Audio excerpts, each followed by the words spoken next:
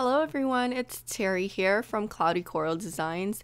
I am back on the Not Too Shabby channel today, and today I am sharing this card that I created using a stamp set from the Box of the Month kit.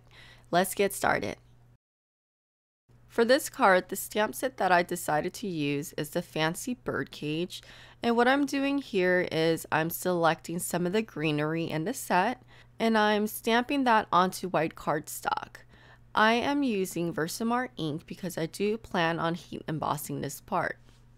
I also went in and stamped out one of the bird cages in the center of the white cardstock with Versamark ink as well.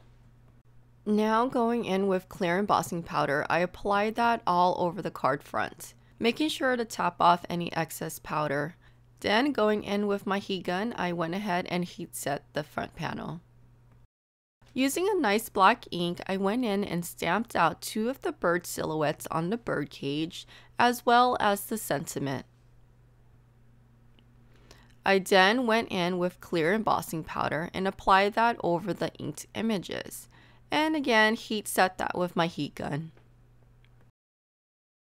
So to create the background, I went in with my blending brushes, and I'm using Distress Oxide inks in Tattered Rose and Abandoned Coral, and I'm going around the outer edges of the card front, starting off with the lighter shade first, then going in with the darker one.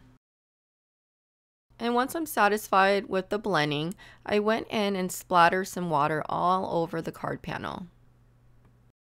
I like to add extra interest onto my card front, so I went in and sprayed a shimmer spray, as well as splatter on some gold and white paint. And here's a close-up of how it looks. Okay, so now it's time to assemble the card together.